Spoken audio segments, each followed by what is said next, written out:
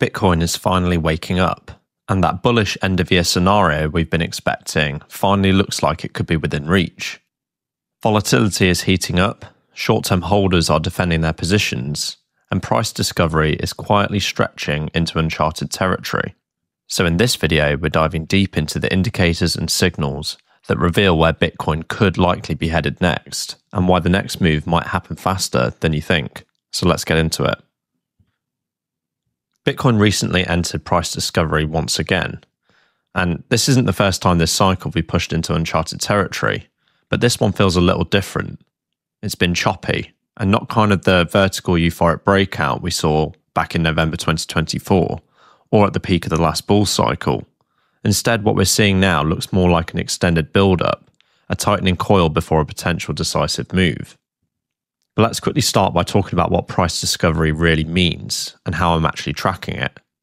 This indicator here is designed to quantify and visualize exactly how far Bitcoin is extended into all-time highs, essentially how deep we are into the price discovery phase beyond any prior historical level.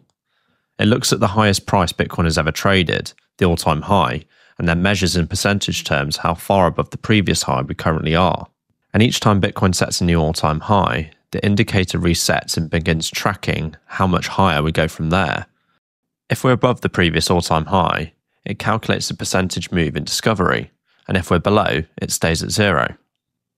The colour transitions from light red to deep red as the magnitude of price discovery grows, creating a visual map for how extreme each case becomes. And the idea here is simple but powerful. When Bitcoin enters price discovery, there's no previous structure to lean on, no resistance, no historical supply, and it's a pure reflection of the demand versus euphoria. And the clustering of these signals helps us contextualize where we are, or whether we're in completely overheated territory. And right now we can see that this expansion has been modest. We've nudged into new highs, but we haven't yet seen the vertical clustering acceleration that defines full-blown price discovery. And what I'm watching for here is that clean, sustained break to the upside, where all of those dark red signals cluster together, which is something that would confirm a strong demand is back and that we're ready for a serious leg higher. Another metric that's flashing interesting signals right now is the volatility fractals indicator. And this one looks at the fractal structure of volatility, or in other words, it tracks the rhythm and intensity of volatility waves across different time frames to gauge how much energy is building up under the surface. And recently we've seen a nice little spike on this metric, getting close to the 20 mark during the latest rally. And that's good to see because it means the market's starting to wake up again. We actually called this a week or so ago, saying that a burst of volatility was actually overdue, and it's exactly what we started to get. But what I'm still looking for are those readings that break into the 30s on this metric. And historically, when the volatility fractals push into that range, it tends to coincide with explosive upside or downside follow-through, the type of energy that reignites the runaway phase of bull runs. But so far, the signal looks promising, but it hasn't fully broken out yet. So if we can sustain another leg of momentum with volatility continuing to expand, that's when things could really start accelerating. Now let's take a look at some short-term structure. If we look back at the previous 120 days of price action, which is roughly the last 4 months, we can use the local volume profile to visualize where the heaviest trading activity has taken place. Now this tool maps out just how much volume has been transacted at each price level, effectively showing us the market's center of gravity as such. And what stands out right now is the point of control, which is the level with the highest trading volume in that period, and it's currently sitting at around $117,000, and that's a very key structural level.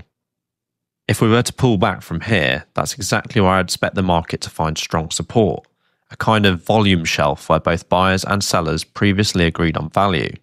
It's an area that often gets retested before the next impulsive move higher. So if we do get a correction in the near term, I'd be watching for price to potentially revisit that zone.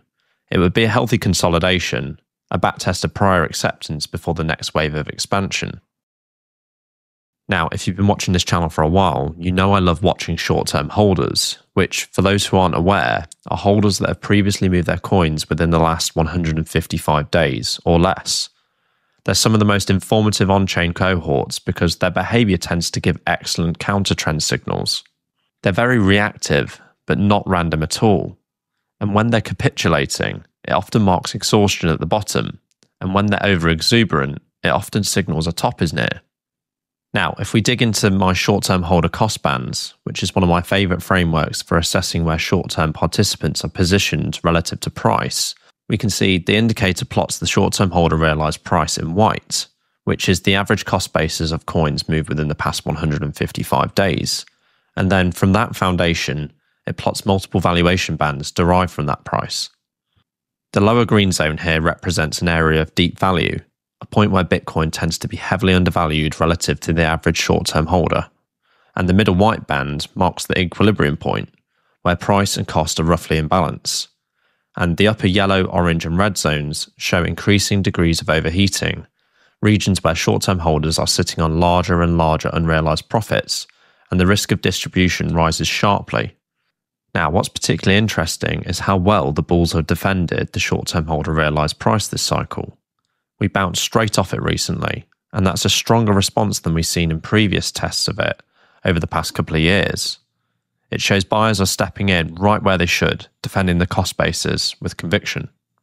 And that's a perfect bull market sentiment indicator. It tells me that short-term conviction hasn't broken down.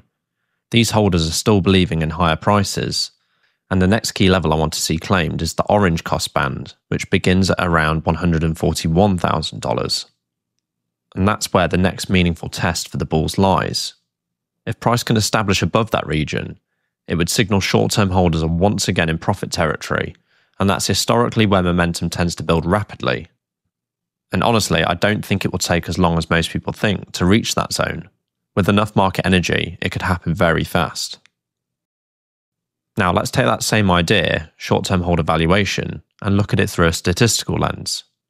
The short-term holder MVRV is built on the same underlying logic as the classic, famous MVRV, which compares the current market value to the realized value, or in other words, how much unrealized profits the average investor is sitting on.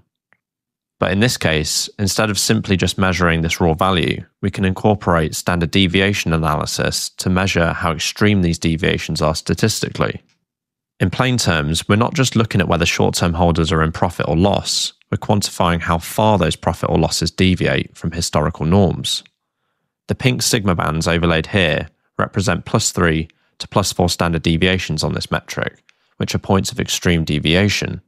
And that is territory that has a very low probability of sustainability without a meaningful correction. At the moment, that +3 sigma level, which is the lighter pink colour, sits at around $150,000. And I classify that as the overstretch zone for the remainder of this year, an area where statistically Bitcoin becomes highly extended relative to short-term holder fair value. And if we were to reach that region, I'd expect at least a decent level of cooling off or an extended consolidation to happen.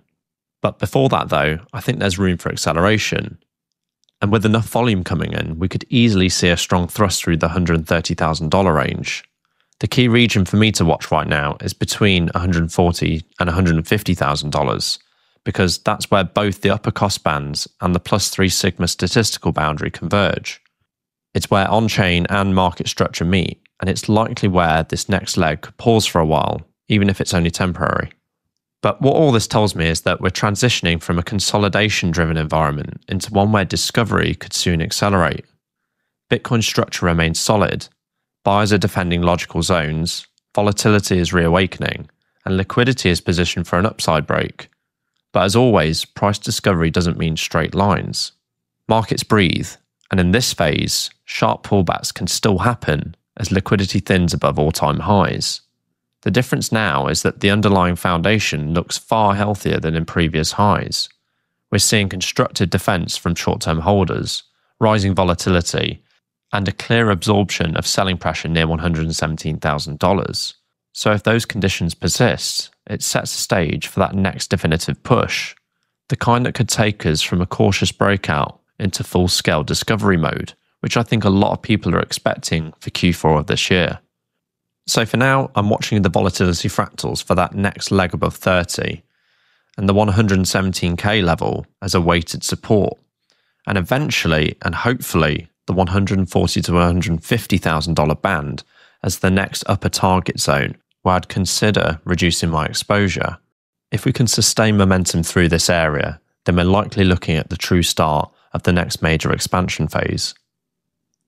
So to wrap things up, what we're seeing right now is that Bitcoin is quietly moving into price discovery again. We've nudged into new all-time highs, and while it hasn't been that explosive vertical move yet, the foundation is definitely building. It's that early stage discovery phase where demand is starting to assert itself, but we're not yet in the euphoric no resistance territory that defines a full-blown breakout. And at the same time, the underlying energy in the market is starting to show up in the charts. The volatility fractals are spiking, and the local volume profile tells us that 117k is a very meaningful support level, a place where prior trading activity concentrated and where buyers are stepping in. And that combination of eventual rising volatility and the structural support gives us a strong framework for anticipating the next leg higher if the momentum continues. And finally, when we look at short-term holders, both the cost bands and the MVRV provide a clear map for potential resistances. Those upper zones that are currently sitting at around 140 to 150k are where short-term profits become significant and historically where distribution pressure starts to appear. And that definitely doesn't mean the bull run stops there, but it does signal that an acceleration through those levels will need seriously strong volume and conviction, or even a potential pinch of FOMO. But overall, to me, it's painting a picture of a market that's in uncharted territory, but still poised and respecting its natural thresholds. And that highlights that it's a market that's active and balanced and probably ready to reveal its next move. If you're serious about Bitcoin analysis, my full custom indicator suite is now live. Built for investors looking to gain an edge through deep cycle signals and advanced on-chain insights. It's available now through the link in the description, where you'll also find my free newsletter. And if you found this valuable, hit the like button, subscribe to the channel, and turn on notifications so you never miss an update. And I'll see you all in the next one.